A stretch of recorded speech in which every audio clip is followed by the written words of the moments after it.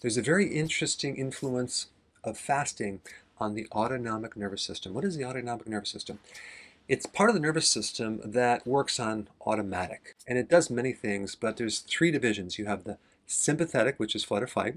You have the parasympathetic, which is the rest and digest, and you also have something called the enteric, which is part of the digestive system. Now, I had a testing device when I was in practice that measured the autonomic nervous system.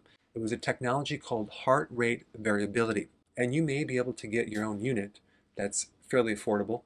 I'll put a link down below for various options for that. But it's a very good way to measure how much sympathetic nervous system you have and how much parasympathetic nervous system you have. And you can do your own research to see how fasting can influence this part of the nervous system. But there's some interesting studies, I'll put some links down below, that show a significant improvement in your parasympathetic nervous system, as well as significant suppression of your sympathetic nervous system. So in other words, it activates the parasympathetic, the ability to rest and help you digest food, as well as recover, at the same time lowering your stress response, your flight or fight mechanism. Now, if we look at the opposite situation, a diabetic, right? Because with fasting, you're running your body on ketones, but if you're diabetic, you're basically running on sugar, right? There is a condition called diabetic autonomic neuropathy that occurs with diabetics. And there's not a lot of information on this topic, but here's the thing. It's well known that diabetes causes peripheral neuropathy, right? Like your fingertips going numb or your toes becoming numb. But diabetes can also destroy the nerves of the autonomic nervous system. And this can greatly influence your heart and your digestion and other organs. Here's a short list of what can happen. It can increase your blood pressure. It can increase your pulse rate. It can cause erectile dysfunction. It can cause orthostatic hypotension. What does that mean? It means that your blood pressure goes down when you stand up too fast.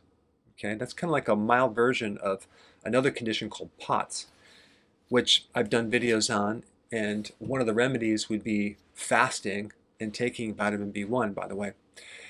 Constipation is another symptom. Gastroparesis, where your digestive system is very, very slow and sluggish. Hypoglycemia, and then thermoregulation problems. And that would have everything to do with your temperature, whether you're sweating when you shouldn't be sweating or not sweating when you should be sweating.